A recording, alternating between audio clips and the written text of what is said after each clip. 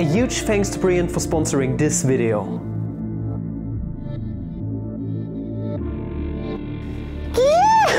Fellow mathematicians, welcome back to another video. Today we are going to take a look at the divisibility rule for the number 11. And basically a tiny little derivation, or I should rather say, we are going to explore why it works the way it does work. And for some reason, out of the uncountably infinitely many divisibility rules that are out there on the natural numbers, this one is my most favorite one. I don't know why. Maybe it's because of the method that has only been invented for this number, or the function you could say, or the mapping. I don't know why, but it just stuck with me since abstract algebra at university and talking about Euler phi function and the like.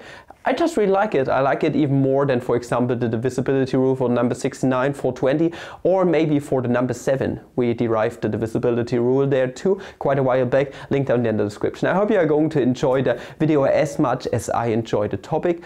And don't forget to check out stemmerch.eu, your platform for handcrafted STEM products. I got a bunch of new products and product variants going on over there at the moment, as well as Flemmy's Wood. My woodworking channel made it over there too, like my end crane cutting board. You should definitely make sure to also check out my woodworking channel. Link down there in the description. Posted a great video quite a while ago, and yeah, this is my best one yet over on the channel. Make sure to check it out and support channel this way. And now we're going to dive right in. So you can best see the divisibility rule using a little numerical example. We are going to go with the number 121. This number also just stuck with me since grade school. We all know that this is just 11 squared.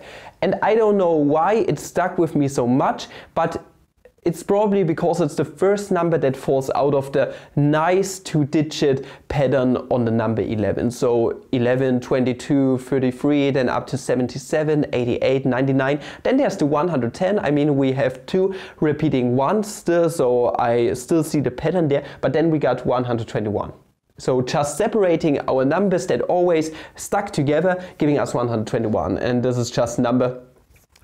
When I see it, I always know 11 squared. I don't know. It's just stuck with me. And we all know that it's divisible by 11. But how can you tell on a rigorous level that this number or any other number is divisible by 11? Well, there's the so-called alternating digit sum. You know what the regular digit sum is. If we take the digit sum, this means we are going to take the sum of all the digits. 1 plus 2 plus 1, giving us 4. 4 is not divisible by 3, by the way, meaning 121 is also not divisible by 3. Just a tiny little fact on the divisibility rule for the number 3. Now, what is the alternating digit sum? As the name might suggest, alternating means that we are going to alternate the signs after each and every iteration of taking a digit. Meaning we are going to take as the alternating digit sum 1, a minus 2, and then we are going to alternate the sign again, plus 1. This is going to give us 1 minus 2 is negative 1 plus 1 is going to give us 0.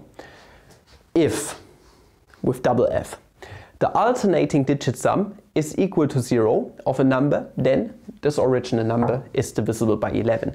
And this alternating digit sum has only been introduced, invented, etc., if I remember correctly, for the divisibility rule of 11. And I think this is quite cool, that you invent something just to make something different work.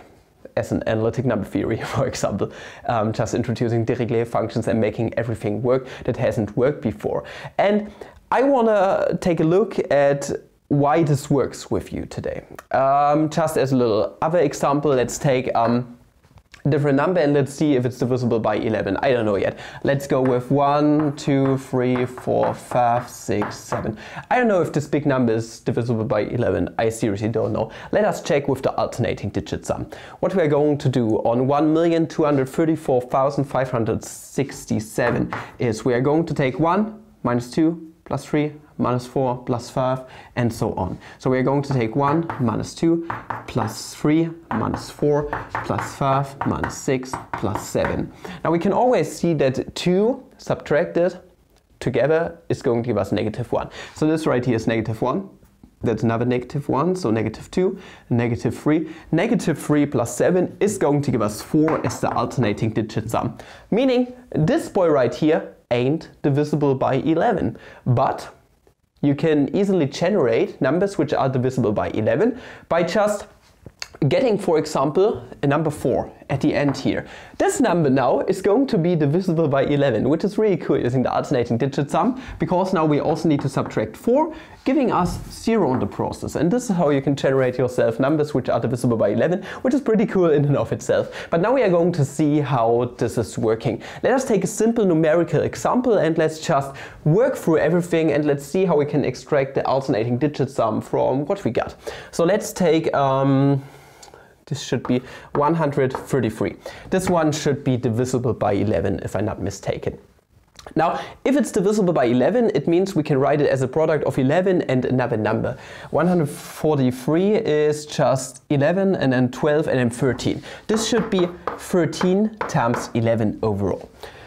Now this is good. This is also its prime factorization, which is pretty cool in and of itself. And now what we can do is, and this is the most important part for the alternating digit sum to pop up, what we are going to do is we are going to decompose our 11 into its basically 10th and 1st place. It's 10 plus 1, so this is the same as 13 times parentheses 10 plus 1.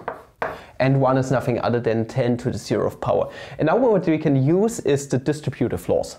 Meaning we're going to distribute the 13 into here, giving us 13 times 10 plus 13 times 1. Okay, this is where we are at right now. And next thing, what we're going to do, and this basically proves it without using modular arithmetic. At the moment, I'm just going to show you how it basically works out overall. And now what we're going to do is we're also going to decompose our number 13 in its basically digit decomposition. What we are going to do is we are going to notice that 13 is nothing other than 1 times 10 to the 0th power, so 10 to the 1st power, because this is the 10th place, plus, and now here comes the 1th place, 3 times 10 to the 0th power. All of this multiplied with 10, and then the same spiel here. We are going to get 1 times 10 to the 1st power plus 3 times 10 to the 0th power. Once again, we can make use of the distributive laws on here, giving us 1 times 10 squared plus 3 times 10 to the 1st power plus 1 times 10 to the 1st power plus 3 times 10 to the 0th power. And now we are going to make this process a bit more abstract. What we are going to notice is that basically our 1 is going to be the 0th digit. So if we were to write our 13 as basically a sum of digits, then we can decompose this into some d0 and d1 as being the digits. If we were to plug this new definition in, where d0 is 1 and d1 is going to be 3, we are going to get the following equation, basically, that 133 is going to be overall equal to, okay, 1 is d0 times 10 squared. Then we are going to get plus 3 is d1 times 10 to the 1st power, plus then we're going to get d0 again, 10 to the 1st power, plus d1, 10 to the 0th power. And one cool thing is that we can actually factor out our digits now, which correspond to the 100th place, 10th place, and the 0th place. Meaning if we were to factor stuff out, we are going to get d0 times 10 squared plus, factoring out d1 plus d0 times 10 to the 1st power plus d1 times 10 to the 0th power. Now how does this help? Well, the cool thing is now, and by coincidence, d1 plus d0 is going to end us up with another digit yet again. This digit being the number 4 right here. Okay, and you can see the correspondence here. d1 is still our 3, which fits this definition, and also d0 is going to be 1, which is in the 100th place. This is good. If it's not the case and you are going to drag a 1 over to the next digit place, you have to use modular arithmetic. But in this easy example, it's very easy to see how everything works. Now, cool thing is, alternating digit sum just tells us something about how we are going to treat our 100th, 10th and 1th place and so on, 1000th place, etc. Namely, what we're going to do is we're going to start with, in our case, the 100th place digit, okay, alternating digit sum, 100th place digit. Then we are going to subtract our digit from the 10th place from it, so negative d1 plus d0, and we are going to add our digit from the 1th place to it, plus d1. By using the distributive laws here, we are going to get that this is d0 minus d1, and then distribute a negative sign to here too, negative d0 plus d1. And now you can see the magic happen. d0 is going to cancel out, d1 is going to cancel out, giving us 0 overall as the alternating digit sum. We basically turned this process with numerics, okay, just this easy number example, into something more abstract, and then the alternating digit sum basically popped out, giving us 0, telling us overall that 143 must be a number divisible by 11. I mean, this right here is basically just an equivalent way of rewriting it. Meaning this right here proves for the number 143 that it's going to be a number divisible by 11. But for more complex numbers, okay, not complex numbers in the sense of complex numbers, but for numbers where where 1 is going to be dragged over to another 10th place, it becomes a bit more delicate, and you have to deal with modular arithmetic as mentioned before. But overall the process stays the same, and this is how you can check if a number is divisible by 11 or not. So here, for the people who always wondered how to divide numbers by 11, here's the trick, and I hope you did enjoy what you have seen today. And if you want to see more number theory, algebra, and all the other things that we did today, divisibility rules, competitive mathematics, then I invite you to check out the contents of today's sponsor Brilliant, who are kind enough to sponsor yet another video here on this channel.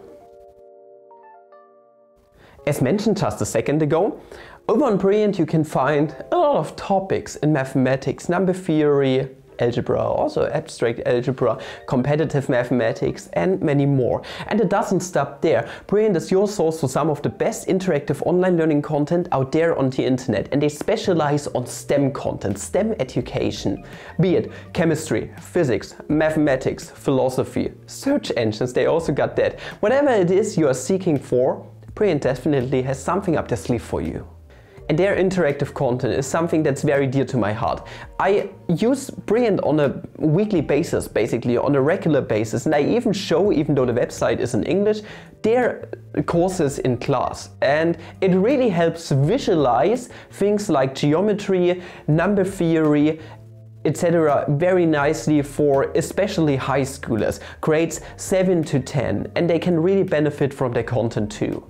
And the language barrier is not a problem because they really shine with their interactive content. I can stretch this enough, but most of the time for school mathematics it's enough to learn by doing, taking visuals into consideration and just play around with these visuals. Numbers speak for themselves. I mean, if it comes to geometry, just adding angles up and the like, you got Greek letters and numbers. The language really doesn't matter on that behalf. And this makes it for a very good resource, even in my country. And if you're a teacher like me, or maybe you're just a student, really doesn't matter. Brilliant helps you to learn something new every day, and you should definitely try it out by using the link at the top of the description, brilliant.org/FlammableMaths. With it, you're going to get free access to a big portion of Brilliant already, which is great in and of itself, but more importantly, the first 200 people to actually make use of the link get 20% of an annual premium subscription, which is a really great deal considering how much content they have available on their website already. You're going to learn something new every day, and learning something new can't be compensated by money. Trust me on this. It's an experience for a lifetime, and it's going to stick to your head forever. So definitely make sure to check it out and support the channel this way. If you enjoyed this video, then also make sure to subscribe to the channel, and don't forget, if you're interested in woodworking DIY projects or just me talking random stuff, then go over to Flammy's Wood 2 and subscribe to this channel too, to support this and the other channel basically equally much. And up to the next video, I wish you guys a flammable day, and please stay safe. Not like me, I'm pretty ill but didn't catch corona. But still, please stay safe and have a flammable day. Ciao!